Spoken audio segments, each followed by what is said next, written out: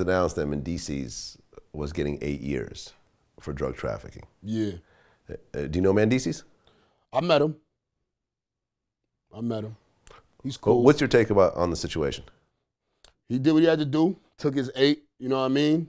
I think 8 is good for for what he was facing. 8 years is definitely good. And I think he did probably like a year or something, year and a half. So he probably only have to do 7. And he in the Fed, so he got to do most of that time. And it is what it is, man. You know your consequence. You got to accept your life. You know what I mean? You knew you was doing dirt or whatever it might be. You know that you could get this type of time. And from what they accused him of, you know what I mean? He could have got 20. He could have got 30. You know what I mean? So it's like 8 years is great. You know what I mean? And it's cool. He ain't tell. It's great. What was he facing? Well, okay, so he was facing 40 years in prison. Here we go. I just looked it up. Yeah. He was facing 40 years. And Mendeecees, yeah, he's 36 years old. So he was potentially looking at getting out at 76 years old. And that's why people snitch. Yeah. Well, I interviewed Freeway Ricky, who was one of the biggest drug dealers in America. And what he told me was that you saw the shift in the drug game when the RICO laws came around. Ronald Reagan, the news, the police, they all needed a bad guy. Right. Who was undesirables? The blacks. The guys we don't need. They unemployed. They killing each other. They would see a gang shooting. A guy might have killed the guy with a girl.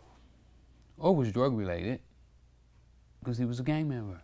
Right. So they took all these things and started to add them up in order to get the support of our black leaders to allow them to pass these laws that the guy who wrote the law, you see him, he's on the documentary, he said the guys are in jail decades. I want to look into some stuff on Freeway Ricky Ross, man. I keep hearing that he was an informant. Well, I heard that he actually informed on police officers. Yeah, I heard that. I heard that also, but I gotta really see, because I interviewed him also on tax season. So I didn't prior to that, I didn't really have any knowledge of him being an informant because I wouldn't have had him on the show.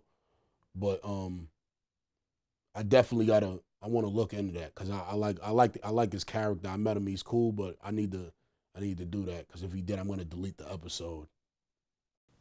Wait, so you feel that if you turn in a crooked cop, that's snitching? Well, not really, because I actually had a crooked cop that was robbing me. And I had to I couldn't take it no more because it was every time I came out the house, this dude was booking me, putting me on the wall, running my pockets, what you gonna do? You wanna go in? And he'll pull out some crack, you gonna take this or you gonna take that? And it just got out of hand. I think I was going on a date with a chick one day and he caught me slipping, jumped out on me by the liquor store and did the shit. And after that, I was like, yo, fuck that. I called Internal Affairs. Internal Affairs said that they don't take care of that. I had to call the Civilian Complaint Review Board or something. No matter of fact, Internal Affairs does deal with that, with money. That's what it was. I had called the Civilian Complaint Review Board first, and they was like, you got to call Internal Affairs. They deal with anything that got to do with money. And I did that to him because I couldn't take it no more. And I'm like, you a cop, and I can't beef with you the way I want to beef with another dude. If another dude in the street did that to me, his head would be smoking. You know what I mean? So from your point of view, it's okay to tell on the police? Yeah, fuck the police. Tell on them niggas. Tell on all them. Tell on all them motherfuckers. Tell on them. Make up some shit about the police. Go ahead. Go kill somebody and say the cops did it.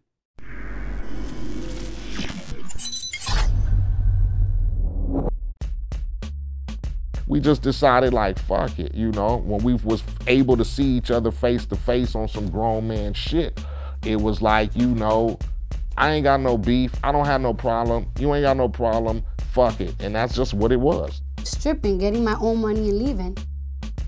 How was I gonna leave if I only made $200 every week? Ain't no way. So basically stripping saved your life? Yeah, you know what, it really did though.